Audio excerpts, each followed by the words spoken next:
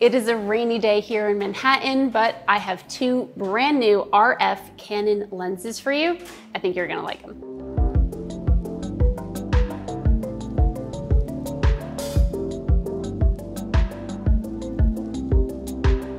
To start off, we have the RF 50mm 1.8 STM lens. Now, this is going to be very familiar if you ever shot with the EF version, but there are some differences. The second one we have here is a 70-200 f4 L series lens. Again, something you might be familiar with for the EF version, but I think you're going to enjoy some of the differences, especially in this one. So let's get shooting. Starting off with the 50mm lens, one of the things I was incredibly impressed with is the control/focus ring. You are able to program this like many of the RF lenses, but this control ring is smooth. It doesn't have that click. It was a lot of fun to shoot with, and I chose to use it to control my white balance and dial my kelvins.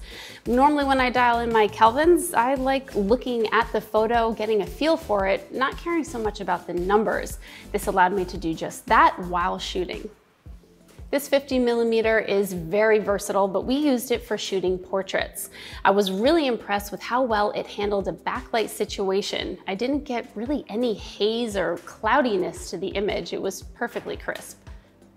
It's also great for focusing up close. With a 0.3 meter focusing distance, I can get right up to my model. Now, this lens does not have image stabilization built in, but when you pair it with a camera like the R5 or the R6, you're going to get up to 7 stops of image stabilization because those cameras have IBIS. If you're a photographer that's just starting out, maybe you bought a camera with a kit lens, this is always my next recommended buy. It's a nice, fast prime lens. It's gonna give you very quiet focusing. It's great for portraits, groups, a little bit of landscapes, and because of that really close focusing distance, you can do a lot of detail shots.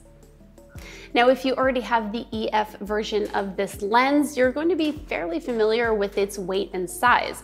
But one of the advantages of going with this lens is it's going to be a lot smaller than mounting it to the adapter for the EF version of the lens, and you'll get the control ring.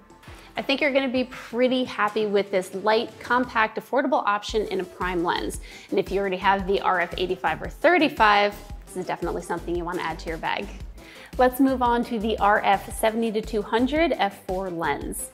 This lens does have image stabilization built right in, so you're going to get up to 5 stops of stabilization with the lens, and then pair it with a body like the R5 or R6, and you'll have up to 7.5.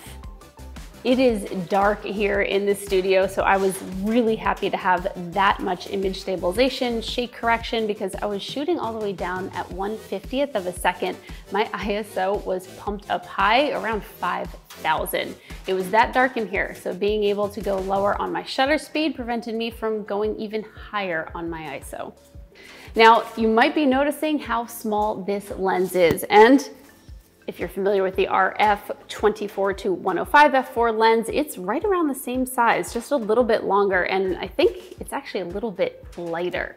So it's a lens that you can easily pack right in your bag. In fact, these two lenses definitely make for a nice pair, covering a wide variety of focal lengths, all at an f4 constant aperture. This lens has dual nano USM motors, which means that it's super smooth, super quiet focusing, and very minimal focus breathing. So video users are gonna like this. Practical use for this lens would be for portrait photographers, sport photographers, and wedding photographers, definitely. Now, it's a lens that is at f4, so you'd probably want to use it outside or somewhere where you have a little bit of light. Although that contradicts what we did today, because being able to go all the way down on my shutter, even in low light, going all the way down to f4, I really didn't have a problem. Weather resistance is the same as an L series lens. Well, it is an L series lens, so you don't have to worry about taking it out in the rain like I just might do later today. One of the differences is that this does extend when you zoom in, but one of the really great improvements is that the EF version of this lens minimum focusing distance was 1 meter.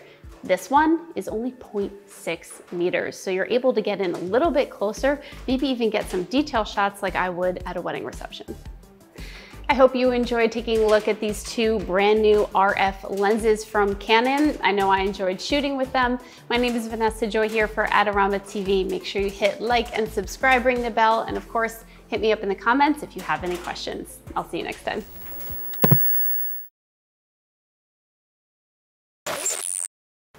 And yes, I said ISO and ISO all together, all at once. Appease everyone. All right.